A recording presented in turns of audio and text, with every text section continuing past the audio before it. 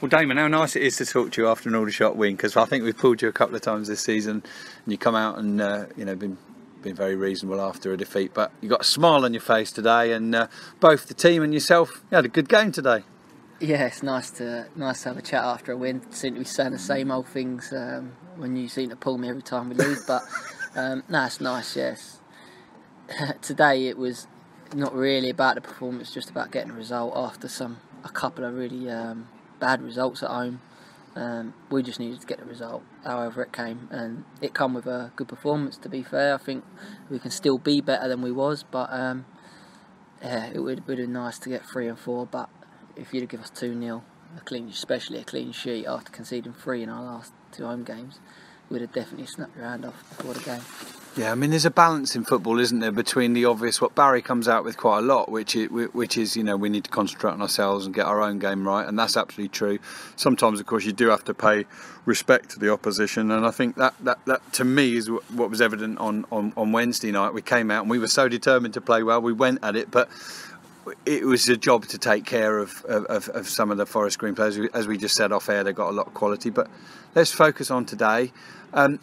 What any team at any level of football needs in order to put on a good performance and get a result is 8, 9, 10 of the 11 players being on their game, and they were today, weren't they? Or you were today, weren't you? Yeah, definitely.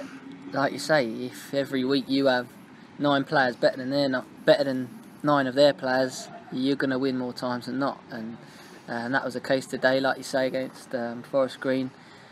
We started well and then slipped away, and they controlled the game after that. But today I think it was roles reversed. I think we started and finished well and dominated the game. I think we had, like you say, a bit more quality out there on the pitch, and if we could match their work rate, which we did and more, I think we knew we was going to get a positive result.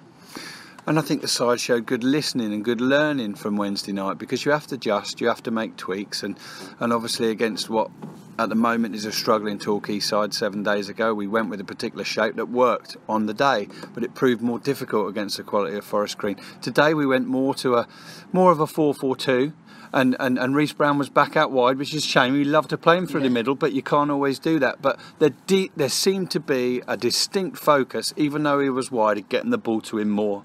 Yeah, we have game plans before every game, and we don't play a formation. We play numerous formations, whatever's going to be best to beat that team on the day. And like you say, we've shown a bit of versatility, played the diamond and 4-4-2, 4-3-3, whatever. But today, yeah, we had a game plan. We knew that Walks as well as Reece could hurt them with their pace, and that proved so. But also switched our game up a little bit. We like to pass the ball, we like to get on the ball, especially myself, but sometimes there is a time when you just have to put it in behind and say to the quick boys, go and put them under pressure, and put them like you say, put them under pressure behind their defence rather than all in front of them, and that proved successful today. So we've mixed it up, and yeah, it'd be nice for us to go and show our quality against the better sides in the league, but last year I think the thing we struggled with was picking up points in the games you'd expect us to. So yeah, I think we're doing all right. We've got another couple of levels in us, I would say. And yourself and your own form, so that's is that 3 consecutive starts now, and in a week. And you really looked on your game in the middle of midfield, pulling the strings again. I've said a few times when you've not been playing that we perhaps just lack a little bit of that passing now. At Torquay, you threaded a lot of simple balls through to Reece Brown. Today, you were picking passes different sides, and good to have the outlet of those 2 boys, working the flanks. Yeah, I always say in interviews, I always try and get on the ball. I might give it away or get caught on it every now and then, not often, but every now and then. But I'll keep trying to get on it and keep passing it. And I've been happy. I've come in and we've done 3 games in a week, which is quite big for me, because with my past, with the injuries, I've really got to look after myself and manage myself, so it's been a big ask to do 3 games in a week. And do you mind me asking how? I'll obviously be shattered after a game, but how are you feeling generally? Are you carrying any niggles, or are you feeling quite free at the moment? I feel good. Like I say, I'm having to manage myself. It'll be interesting this week to see how my body is after the 3 games.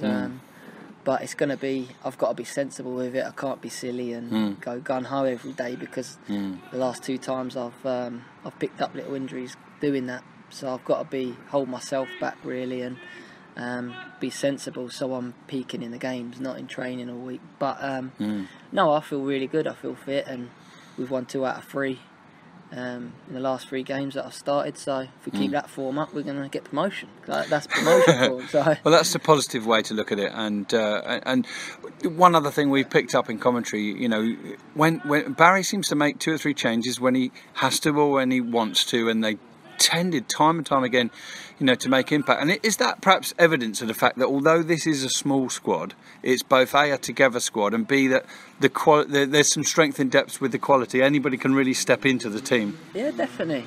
I think we have got a really small squad, but I think that's a good thing, as well as it might. People look at it and say, "Course, small squad, that's not so good," but it's good because you got. Every single player's got a chance of playing or getting on the pitch at least. And competitions for places is really hot, and it keeps everyone on their toes. And like you say, subs have come on and made an impact, and that's what you need, because they come on, make an impact, they might be starting next week. Yeah. And Jake, who's sadly had to sit out for 3 games, he'll be available again on Tuesday if there is any need or desire to freshen it up. Obviously Sam was out of the squad today, ill, I believe. Yeah, Hat's, I'm not sure what happened. I think his old belly weren't too good this morning, to be honest. But yeah, Jake will be back, and like I say, I can't make the decisions for the manager, whether he's going to come in or wait his time or whatever. But the boys have done the job on the pitch in the last, like you say, other than Wednesday. But so he might have to bide his time and prove to the manager he should be back in the team. But it's refreshing to have numerous players that are fighting for the spots on the pitch, because it makes everyone up their levels 10% more. Keeping the focus on the game and their own performance. Yeah, so just final thoughts then to Boreham Wood. It's a while. I have been there. It's a while. It's a few years when Aldershot were back in the Ryman Premier League. What about yourself? You played there? No, it's local to me though. It's only 15 minutes down the road, so that's nice. I've been waiting for this one, to be honest. Me too, mate. It's my nearest game as well. But, so I'm looking forward to it. But I've been there, got a couple of friends there, and it's a nice little setup. It's a small club, but it's, with no disrespect to Welling or whoever else, a Guiseley, it's quite a nice place to go, and it will suit us. They got a nice pitch and nice facilities, so it's not one of them grounds you dreading going to be honest. So I'm quite looking forward to it. Yeah, and they'll be a good team. They are a good team. They've won 2-0 today against Welling, or at least it was 2-0, I think, when I saw. So they're certainly holding their own in this division.